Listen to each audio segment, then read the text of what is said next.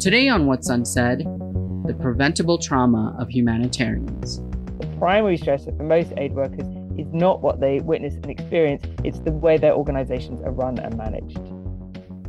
This is What's Unsaid, a new bi-weekly podcast by the New Humanitarian, where we explore open secrets and uncomfortable truths at the heart of the world's conflicts and disasters.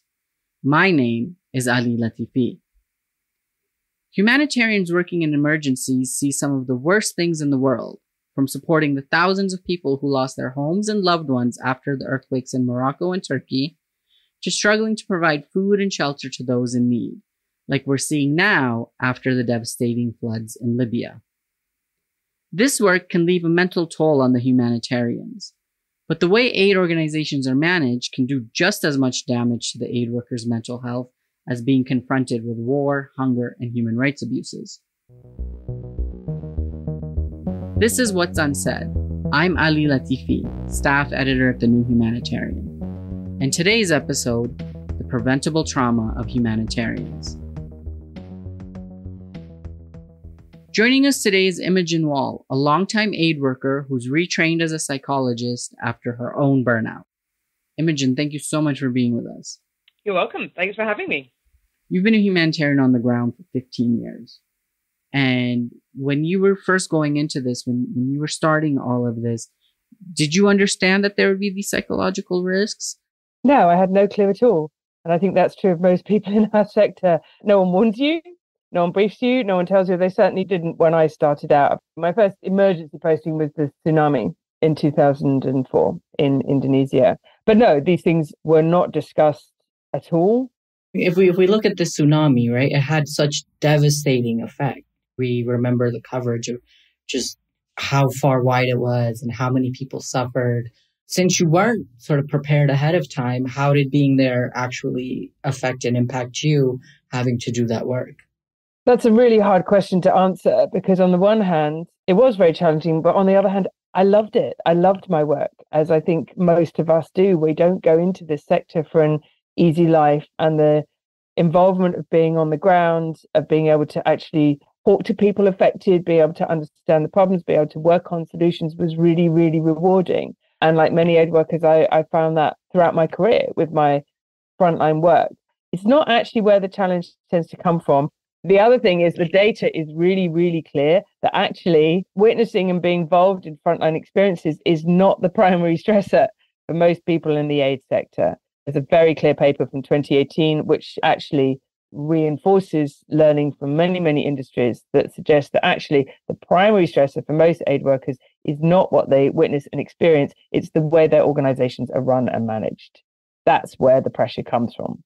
Well, what does that mean? It means, for example, that I burned out in Haiti. I did a year in Haiti after the earthquake. I burned out in Haiti. I really loved being in Haiti, actually. It was a fascinating assignment. What it did for me wasn't the Haitians. It was the fact my office was 50% understaffed for the entire year I was there. So we had to work absolutely crazy hours. We were asked to do far more than was within our capacity, far more than was in my skill set. I did everything from negotiating camp relocations to picking people up at the airport because we didn't have enough drivers. So yeah, I fell over, but that was the organizational management. It wasn't actually the Haitian context itself. Just based on what you just said, do you think that that aspect of the burnout could have been prevented? Yes, I do. And I work with a lot of organizations who are now increasingly concerned about their staff, which is really nice to see the conversation about mental health really opening up. But they are quite surprised sometimes to discover that the things that we end up talking about are not, do I bring a staff psychologist into the organization? It's much more about making sure that senior management don't work weekends, because if senior management work weekends, then everybody works weekends, particularly national staff. It's about modeling behavior and leadership, making sure that people do take proper breaks, making sure that they aren't asked to work above and beyond, particularly what they're technically trained to do. It's making sure that they get paid on time. It's making sure that they do have access to support if they need it. It's making sure that their managers are appropriately trained to cope with staff members who are struggling and in distress.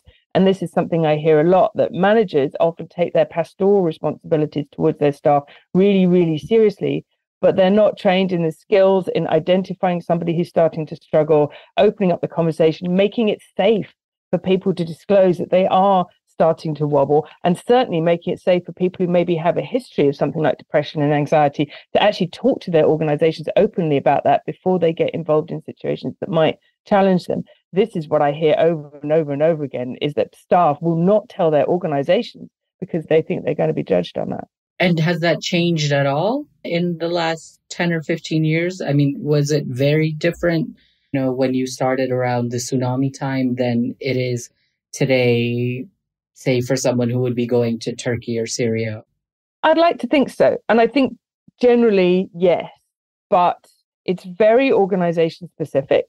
Some organizations have more resources than others. It's very hard to get donors to fund support for staff, for example. And for a small organization, it's really hard for them to find the budget. So the good news for them is actually you can do a lot in terms of, I said, your organizational practice rather than needing to bring in expensive specialist support. I'd like to think that onboarding has got better for some organizations. And certainly there's a lot more conversation online and in spaces like CHS. CHS have really, the Common Humanitarian Standards, have done a lot of work to open up space. And there's organizations like Thrive, which have also been banging this drum for a long time. I still see it a lot. I supported somebody last year who got in touch with me, who was actively suicidal in an extremely high-risk country. She just arrived in post. She didn't want to tell her organization, even though she was feeling that unwell, because she thought that they would decide that she wasn't up for the job. She was a consultant, that not only would she lose her post, that she'd never get hired again. So even somebody that unwell, life or death situation, did not want to go and talk to their organization. And a lot of the support I gave this person was about supporting them in going to their organization. So that must impact people feeling comfortable to speak out. Do you feel that there are a lot of people like this woman you were speaking about?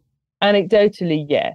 I've certainly had people come to me because they didn't want to use their organization's employee assistance program. And these employee assistance programs are always set up to be super confidential.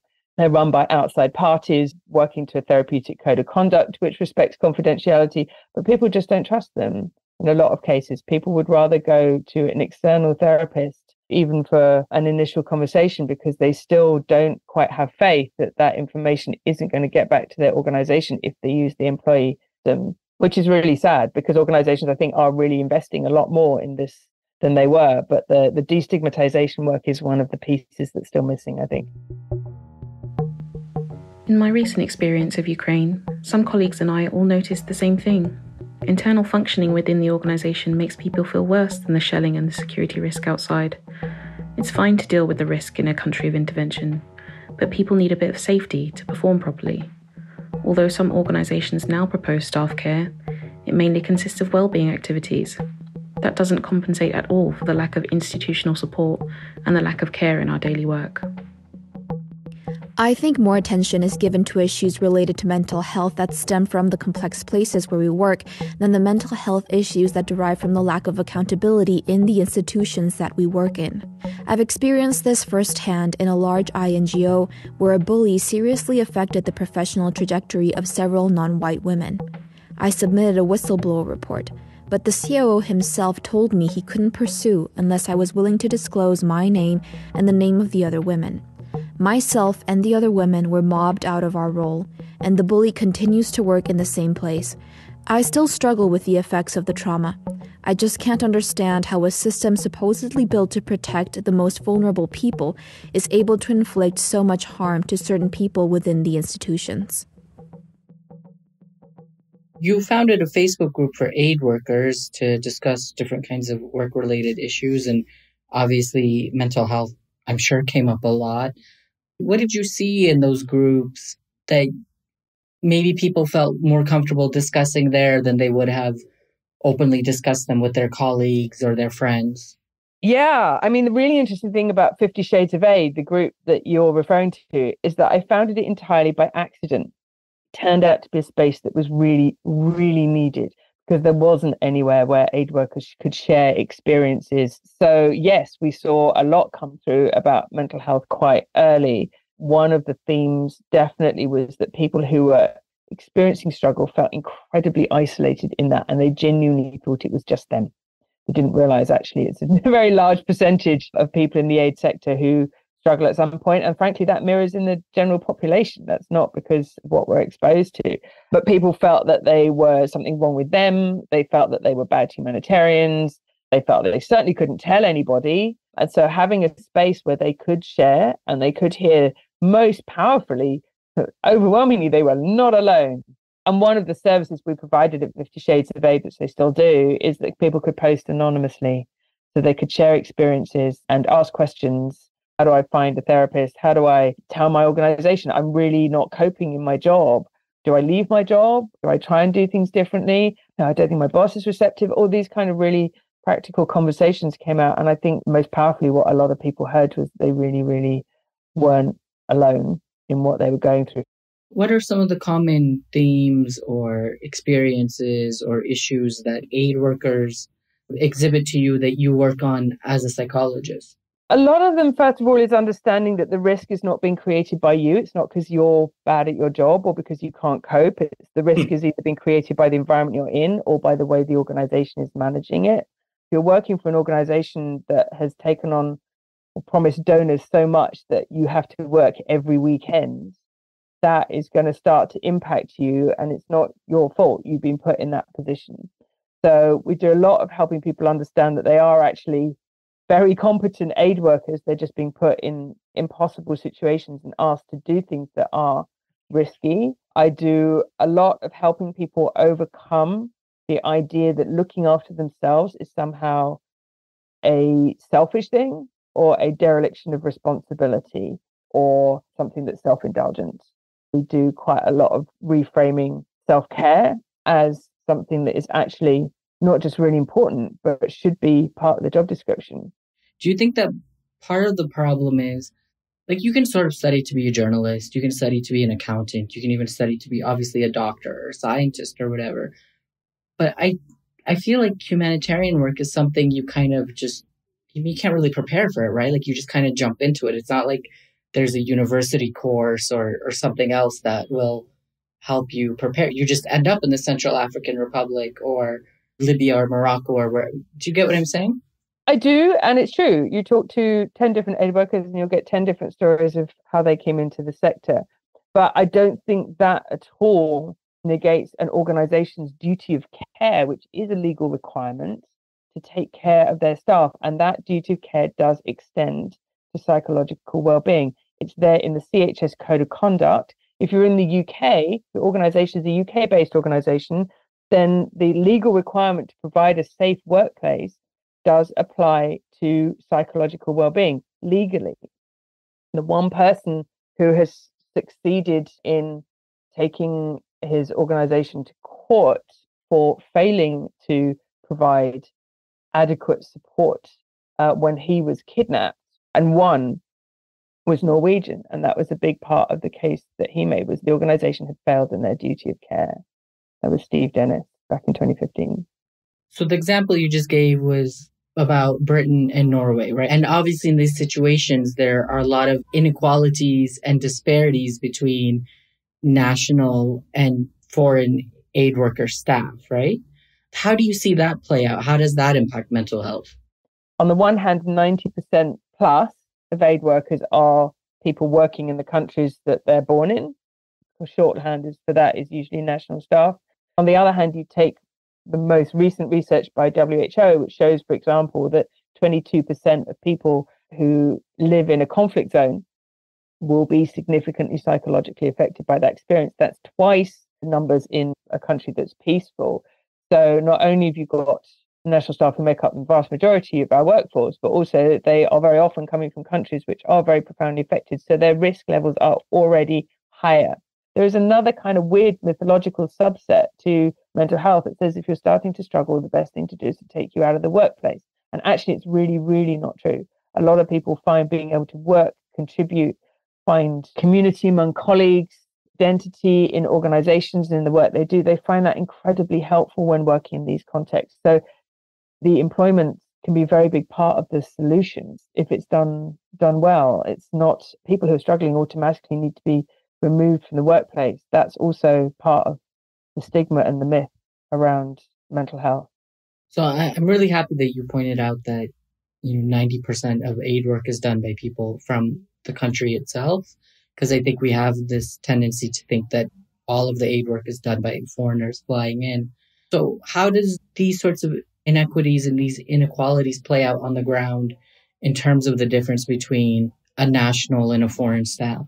It starts there with understanding that the staff you're working with are going to be, have a different risk profile, put it that way. I went to do some short-term work for an NGO. This was in the Rohingya crisis. She was a translator. She's a really good example, and she stayed with me because her story was so common. It turned out she had been working for about 6 months, translating the stories of genocide survivors, of Rohingya populations in the camp.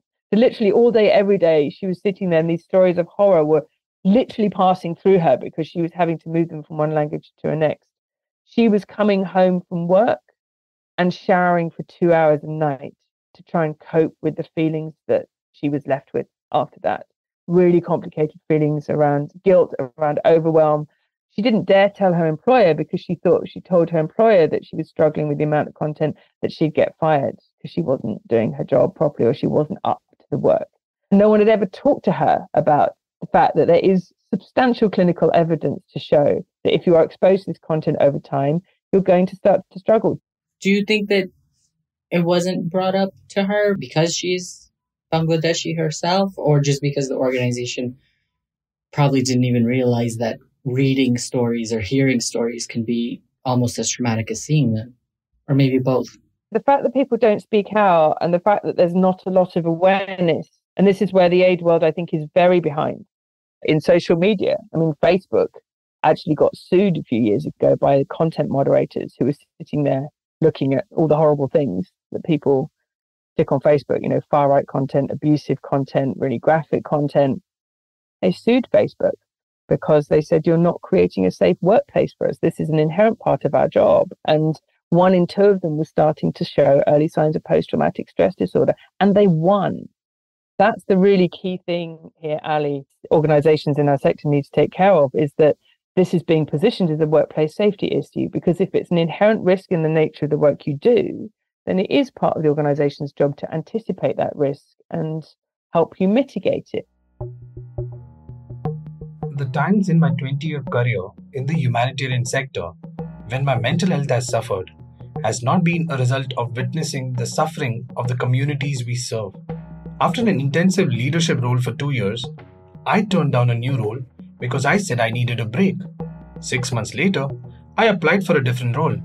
The HR team informed the hiring manager that I might not be stable, as I had turned down going straight from one intensive humanitarian response to another with no break. Rather than being encouraged and supported to take breaks between leadership roles in humanitarian setting, this was weaponized and noted in my personnel file. I just wanted to share a huge mental health problem that I experienced while working with one of the UN agencies, the precarity of contracts for junior staff.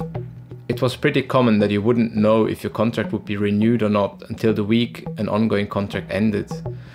I lost my housing during a contract extension process because I couldn't prove to my landlord that I would be able to keep my income or visa.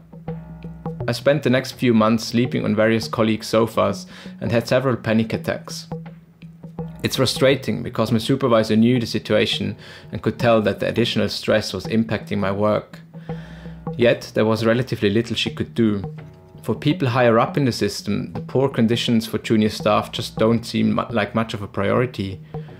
I really felt I was working in a two-tiered system, and it's a big reason that I don't want to return to that organization, even though the projects are important and I have plenty of relevant experience. Earlier, you'd mentioned that you were on a short-term contract, and that's obviously very common in the humanitarian sector. But the question is, how do these short-term or consultancy contracts affect the type of support aid workers can receive when it comes to their mental health? There is data to suggest that in common with other human experiences, it's really not unusual for people to experience their reactions to what they've been exposed to about 3 to 6 months after they've come back from their deployment. So this post-mission support thing is really, really important. Again, organizational choice. do you continue extending access to your consultants to what services you provide, or up to 6 months or a year after their deployment? That's what I would tell organizations to do. Make sure that those are available. Those kind of things, again, practical, cheap, easy. They are a question of organizational choice and policy. They're not about elaborate medical things to get people involved in long-term care. Is there data or research on mental health impacts amongst humanitarians? Mental health data is really hard to come by, and we assume it's always an underestimation. But if you want some figures, in 2015, for example, the Guardian newspaper ran a survey through their global development professional network, asking people to complete a survey about their experiences. 79% of those respondents said they'd experienced mental health issues. 93% of those believed those issues were related to their work in the sector. Now, that's self-assessment. That's not diagnostic conditions. That's going to skew very English language because it was The Guardian and probably quite British as well. But those numbers are really high. So you kind of balance those two things. Yes, you can critique it, say it's not representative. Yeah, but those numbers are really high. In 2015, the UN Medical Services Division carried out a survey of their staff, asking people about, among other things, symptoms consistent with mental health conditions. 49% of UN staff were experiencing symptoms, not diagnosed conditions. That's reporting to an employer, so that's going to be a significant factor. So again, you can pull it apart, but again, that's half of UN staff. That's a lot. And the anecdotal data, it's really, really hard to ignore the big picture, even if you can't pin it down. I know of at least 3 organizations in the last 18 months who've lost a staff member to suicide. There is not a single study that I'm aware of looking at suicidal feelings in the aid sector. Not one, ever. Wow. Are mental health screenings, are they mandatory for aid workers? Again, that's an organizational choice. Should they be? I come down on the side of no. And I'll tell you why. It's because there's very little evidence to show that they are reliable, that you're actually going to pick up data that's useful. There was an attempt a couple of decades ago with the Afghanistan conflict. There was an attempt to screen soldiers going into conflict to see if you could identify in advance who was going to develop post-traumatic stress disorder from going into active deployment. And I think they picked up 1 in 6. That means they got 5 out of 6 wrong. Even the people who wrote that said, that shows that our screening process certainly was unreliable. The other thing about screening processes that I don't like is they're really stigmatizing. So they start from the point of view that somebody who is struggling or has a history is inherently problematic. I am somebody who has a history of depression. And my first episode in my mid-20s, that means when I fill in forms for jobs and it says, do you have a history of psychiatric disorders? I have to tick yes. I really hesitate. I'm, a campaigner on this stuff. I care very much about it. But when I got my UN job in New York in 2012 and I had my medical and I had to tick that box, I really hesitated because I thought, if I say yes, are they going to not send me somewhere? Are they going to decide I'm a problem? So if you are going to screen, you have to be really, really clear about how you're going to handle those staff. I have had several people through my mental health first aid training, for example, who live with bipolar disorder, who are holding down extremely successful and high-profile jobs within the aid sector, and who are now brave enough and able and supported enough by their organizations to talk about that and make sure that they get what they need. Like any other health condition, they get what they need in order to do their job. But it consistently surprises people when I say that, because we don't realize actually we're surrounded by people. It's such a common thing to have had, a diagnosis at some time. We're surrounded by those people. And actually, those people, when I trained them, were so full of self-awareness and the ability to self-manage, and they knew what they needed, and they knew when they needed it, and they knew how to spot when they started to struggle, and they knew very much how to take care of other people.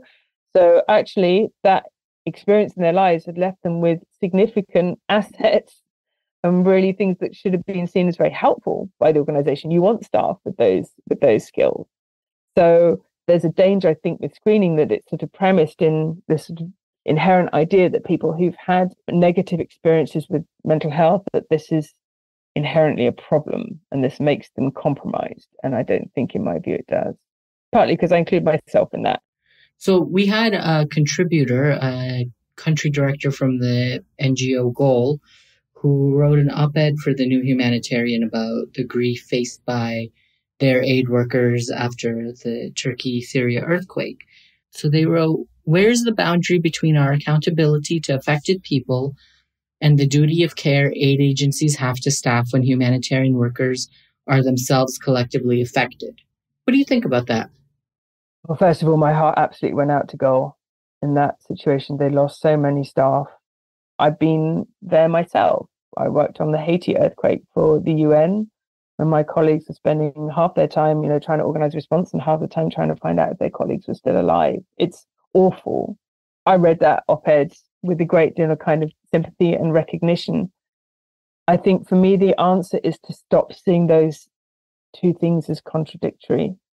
This is a real problem across the sector, that somehow taking care of ourselves and our staff is seen as a zero-sum game with providing assistance to affected populations. It's seen as an either or. I think they're part of the same thing. I think affected populations deserve aid workers who are whole and healthy and able to do the job that they're there to do. I think that's basic part of our responsibility towards them as organizations, is to ensure that we don't send them support staff who are overwhelmed, exhausted, burnt out, and unable to do the work through absolutely no fault of their own. You can't go through something like that and not have a reaction. And this is no criticism at all of Goal, because they were right in the thick of it and it was horrific. Certainly when I was working on the Haiti earthquake, organizations realized they didn't have protocols for sending cash grants to local staff who'd lost everything.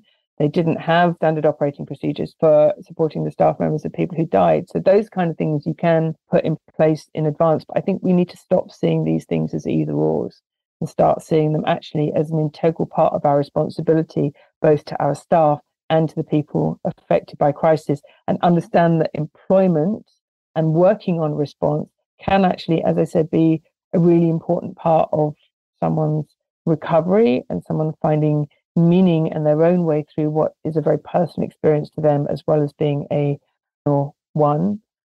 So our final question sort of comes back to all of this. What more can aid organizations do to better support their staff, and maybe focus on specific concrete things, like specific steps that they can implement? And would that be somehow different for a big name organization like an MSF or an ICRC as compared to a smaller national organization? Yeah, in terms of resources, it really can. But I think the big shift, and it's ironic because we're so good at talking about this shift in terms of disasters and the work that we do, but it applies to us, is to move away from response-based model and into a mitigation and prevention model, and look at how you mitigate risk. As I said, so much of that comes down to practical choices about how the organization is run.